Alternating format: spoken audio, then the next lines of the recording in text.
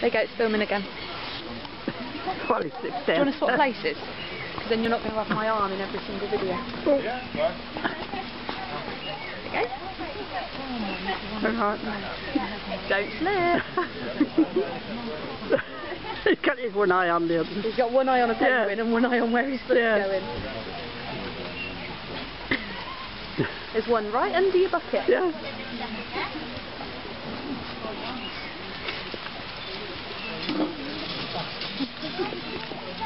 Sally's enjoying it. Yeah. I came down and went to the home looking the fish. Basically, Alright like that. I find it easier holding fish than that. To get better grip. But if you're finding the Humboldt, you can make it a bit more food. And then if you want to have a go. Yeah, I'll try with the tail first. Yeah.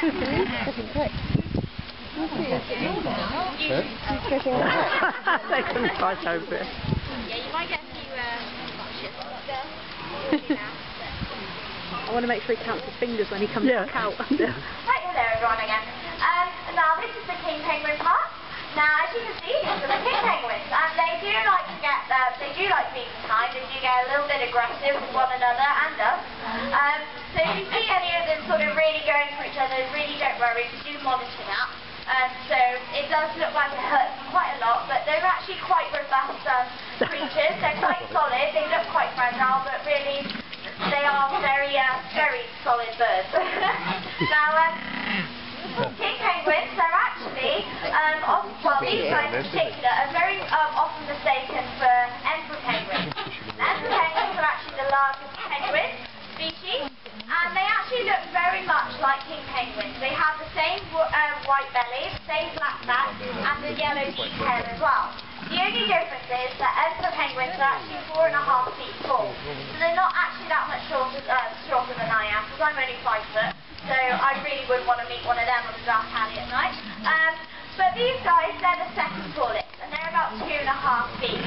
Well, that's the tallest they've ever found one. So there is a slight difference, but in general they do look very similar. Now you'll find these ones in Antarctica. Yeah, they do like the little Humboldt do get their way sometimes.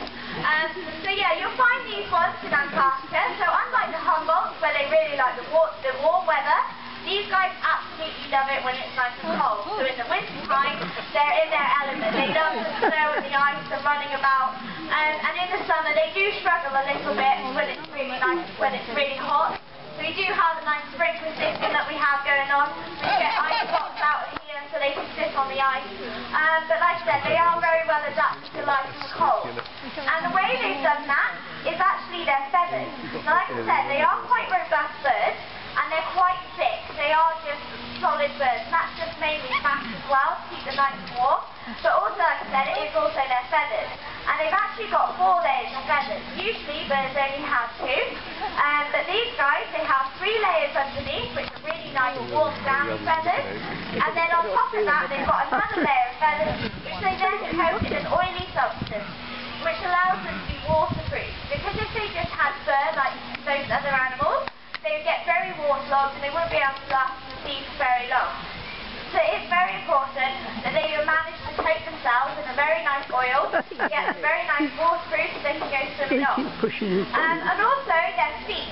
Now you might be able to notice their feet are quite thick, and obviously that really helps them in the cold as well, because they spend most of their lives sat on or stood on ice. But it also helps when breeding, because they actually incubate their egg on their feet. They don't lay nests like other birds, they just sit there for 56 days with an egg tucked nicely in their feet and then covered in a fat pouch. So it's very important that they have these really nice thick feet that protect them. Like I say, they do incubate their eggs for 56 days. So as well as like the Humboldt, it's very important that both parents are involved in the incubating and rearing of the chick. Because actually with king penguins, it takes almost 2 years from when the egg is laid to when the chick is actually old enough and mature enough to go out by itself and hunt by itself. So it's very important that both parents do take it in turns to look after them. Now I won't introduce you to them all, because I'm sure there are some that look a little bit different and you're wondering why. But first off, I'll introduce you to our new lot. Basically, a couple of months ago, Edinburgh Zoo actually sent down their king penguins that they have there.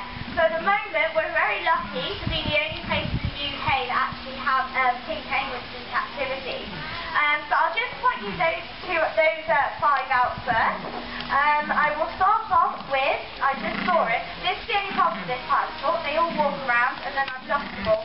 I'll start off with Fingal here, which is this one with the nice white tag on. Now Fingal, he's actually the most chilled out one we got from Edinburgh. The Edinburgh Zoo penguins are the reason this cage is now in this enclosure. It was to protect ourselves and our legs because they're a little bit aggressive. But he's a very chilled out penguin. He's not really bothered by anybody or anything. And we've got McLean right next to him with the red and yellow. And unfortunately, unlike Fingal, he was absolutely horrible when he first arrived. He just liked to run at you basically. Never seen a king penguin run, but he did. And he would run at you and pet you and bite you until you left him alone. So unfortunately, it did take us a good couple of months for him to actually start to like us. So he's actually calmed down a little bit now. We've got Colin and Gavin. Now, I just saw them a second ago. Colin is, that was Colin, no, that was Gavin there with the yellow tag on. And he's actually Gavin's father, who is the one with the blue tag, which has now run away. Colin's the right one at the back there with the blue tag on. And he's their father and son. And they do get on very well, shall we say. They have been known to call to each other during the breeding season. So they do get on. They have a very nice close relationship.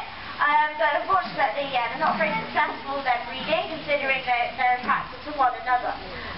But that's Colin and Gavin. And again, well, Gavin's okay, but Colin in particular, he can be quite aggressive as well. So we do try to stay away from him. He was the one threw my hand up there when we did Humboldt talk.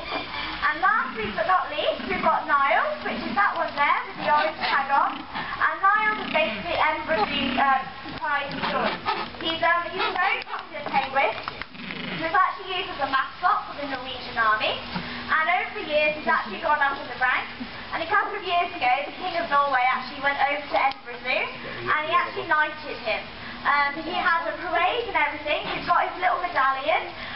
Unfortunately, we don't have it with us, but it fits nicely on his wing there. And actually, so now his official title is the Niels Osloff. But it's a bit of a mouthful, so we just call it Niles. But like I said, he is quite the star of the show. So he's quite a well-trained penguin.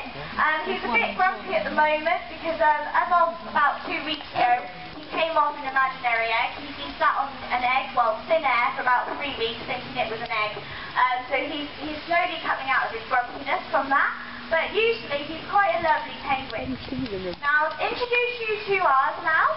We've got Frank there, which is one that everybody asks about, because they always want to know why he's brown. And basically, the reason he's brown is he hasn't gone through a molt.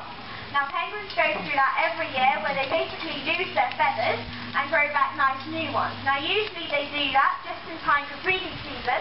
So basically, they have a nice new shiny coat to attract all of the females or all of the males.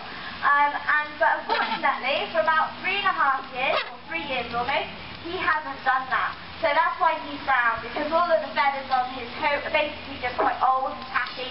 It's basically like us if we never washed our hair or got it cut or anything, it would end up looking a bit straggly after a while.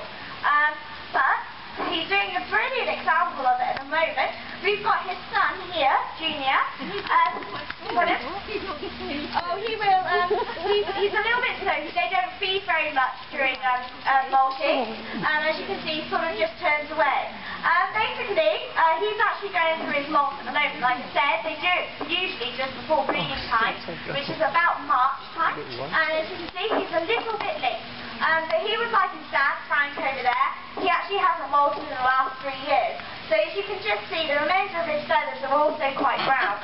So it's quite nice that he's finally molting. So hopefully soon, he'll end up looking like a proper